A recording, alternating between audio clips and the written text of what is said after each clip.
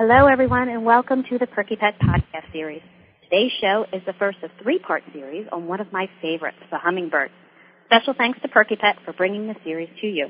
To learn more about their vast selection of bird feeders and bird feeding products, please visit their website at www.perkypet.com. I'm Susan Matson, and on behalf of Perky-Pet, I'd like to introduce Dr. Ross Hawkins to the show. Ross is the founder and director of the Hummingbird Society, which was created to educate people about the hummingbirds and protect these birds from extinction. During today's conversation, Ross will share with us some fascinating insights on the hummingbird migration. Ross, welcome to the show. Thank you, Susan. I love hummingbirds, and so much about these tiny, charismatic birds is just amazing. But to me, the most amazing is their ability to migrate such great distances. We think of them as fragile, but they really aren't. Any bird that can migrate 3,000 miles each way and come back the next year and repeat this for 4 or 5 years is anything but fragile. I probably should say that not all hummingbirds in the United States migrate, but about 2/3 of them do. The longest migrating hummingbird is the rufous. It can be found as far north as Anchorage, Alaska, and yet it migrates to southern Mexico, and that's a total distance of about 3,000 miles each way. That's a long distance for a little bird that's only 3 inches long. Recently, they banded a bird in Tallahassee, Florida, and they recaptured it about 5 months later near Anchorage. And that was 3,500 miles, and to my knowledge, that's the longest distance any hummingbird has ever been documented to migrate. My goodness. Interestingly, they don't migrate the same path. When they go south, most of them go down through the Rockies because there's lots of wildflowers in the late summer. But in the spring, when there are no wildflowers, they go up through California. And as nearly as we can tell, we have evidence that they memorized the location of every single food source on that entire 6,000-mile loop, which could be your feeder in your backyard, or it might be your flowers in the front yard. People in the eastern United States are very familiar with the ruby-throat and its long-distance migration. It starts from points as far north as Nova Scotia and can be found in the winter as far south as Panama, although we don't have a documentation of one particular bird that did that. And as if that isn't enough, when the hummingbird gets down to the Gulf of Mexico, it fattens up and then flies nonstop from the Gulf Coast all the way over to the Yucatan Peninsula. Now, there's no place to stop on a trip like that, except maybe a shrimp boat or an oil drilling platform, and we have had some stories of that. But just imagine a little tiny bird flying for 20 hours, a distance of 600 miles across the Gulf of Mexico, knowing full well that he'd better not run into a headwind or a storm. And yet they've done this for thousands of years. People have asked me, how can they possibly migrate such great distances? And I tell them it's because they're smart. They add extra fuel before they leave. We all know that they eat nectar, but what a lot of people may not know is that these hummingbirds, before migrating, convert this nectar into fat. Now, I tell people that's why I look the way I do. I'm getting ready for a long trip. But for the hummingbird, it's essential. Well, they don't believe me. For the hummingbird, they'll pick up as much as 30% of their body weight as fat reserves.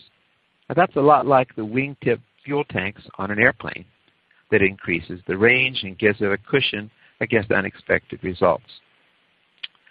You know, Susan, one of the most common myths about hummingbird migration is that if we don't take down our feeders, the hummingbirds won't migrate.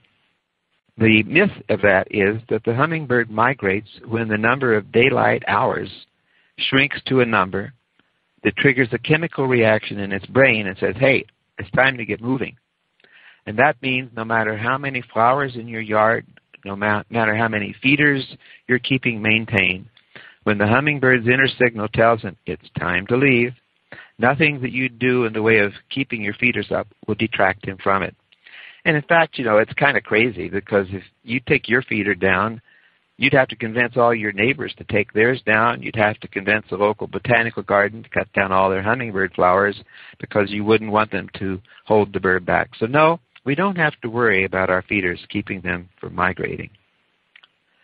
In my experience, these birds migrate a distance till they find a good food source, stop, replace their fat reserves by spending several days at the garden or feeders, and repeat that. Now, I mentioned that the hummingbirds often add 30% to their fat reserves. The ruby throat is different from that because he adds 100% to his body weight. And that's what it takes to get the bird across the Gulf of Mexico, a 100% increase in body weight. You can see why I think migration is just one of the most fascinating aspects about hummingbirds. It surely is. So when the birds come back year after year and they really need these refueling moments, and it sounds like they count on them, obviously, and they pay attention to where they can refuel. Is there any type of feeder or any place that you would think to say, this is a good one to have or a good place to put it? Well, Susan, there are so many to choose from. The Perky-Pet 8-ounce pinch-waist glass feeder is a good example of this.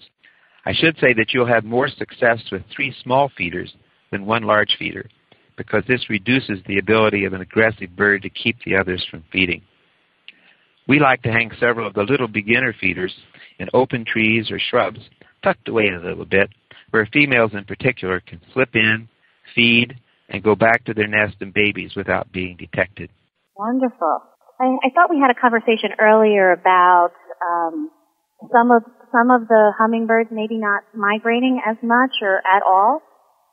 Is there any? Well, there is. There's new information gained in the last, I'd say 10 or 15 years, that an increasing number of birds are not migrating to the places they used to. The rufous, for example, usually spends its winters in southern Mexico. But more and more of them have been detected in the southeast United States, from Louisiana all the way over to Florida. And by banding these birds, we find that the same birds are returning every year. It's though they've decided that the climate is mild enough in the south that there's no need to go further. And not only is the rufous doing that, but as many as 9 or 10 other species are doing it. The ruby-throat doesn't seem to want to spend the winter there, and by tradition it migrates all the way across into Central America. But these other species are amazing in that they're being found in places that are not their normal breeding grounds. I know one day an individual found 8 hummingbird species in Louisiana in a single day. Another individual told me he found a total of 10 species in Alabama in a single winter. So you don't have to leave the country in some instances. You just have to travel south with them. That's right.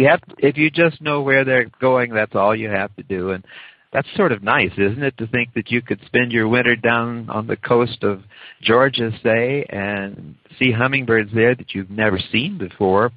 Absolutely. It gives all new meaning to the word snowbirds. Doesn't it, though? Thank you so much, Ross, for such an enlightening conversation. Hummingbirds, they really are amazing, especially when it comes to that migration. For more information, folks, about hummingbirds or to learn about Perky-Pets and the products that you heard today, please visit www.perkypet.com. And to learn more about Dr. Ross Hawkins' work in the Hummingbird Society, please visit their website at www.hummingbirdssociety.com.